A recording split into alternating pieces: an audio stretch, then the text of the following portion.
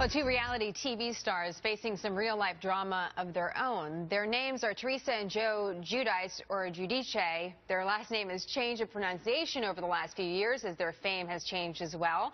And they're from the hit Bravo show Real Housewives of New Jersey. And now they're charged with multiple counts of fraud. They just wrapped up their first appearance in federal court, and Julie Banderas is here with the latest. Jules? Yeah, that's right. Well, I suppose if you're facing over 30 years, 50 years, who can count, of jail time and 39 criminal counts, anyone's bound to crack. But for these reality stars, cracking in front of the cameras is nothing new, and not even when you're headed into real-life court. As two of the Real Housewives of New Jersey stars headed into court in Newark today to face federal charges this morning, they were in no mood for the cameras. And when one photographer got too close, Joe swung at him. It all went down in the midst of all the commotion during their court arrival. The husband and wife TV couple were charged in a 39-count indictment yesterday with conspiracy to commit fraud and wire fraud, mail and wire fraud, bank fraud, making false statements on loan applications, and bankruptcy fraud. U.S. Attorney Paul Fishman spoke moments after their first court appearance. The case went on for a pretty long time, and we're confident that we have enough evidence to convict the defendants beyond a reasonable doubt.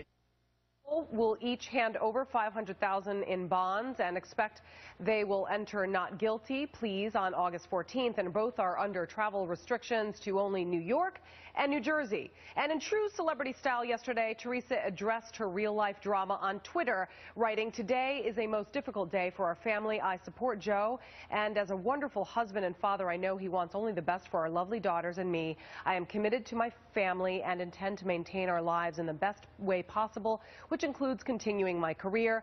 As a result, I am hopeful that we will resolve this matter with the government as quickly as possible. Thank you all for your kind wishes, prayers, and support." Her attorney, by the way, today spoke on her behalf as well. Listen. Well, the family's handling themselves with great dignity, but it's very traumatic. And when you have 4 small girls, it's tough for everybody, including the girls. Husband Joe, by the way, also accused of failing to file tax returns from the years 2004 to 2008 when he allegedly earned a near $1 million. He also faces deportation as he is an Italian citizen. So far, no word from Bravo, the network that pays their salaries to show their real lives unfold on TV. Back to you guys. Wow, what a case. Julie, thank you. Sure. Throw the book at him. That's what That's it, John? That's reality stars get no love on never this watched that show, so I don't know.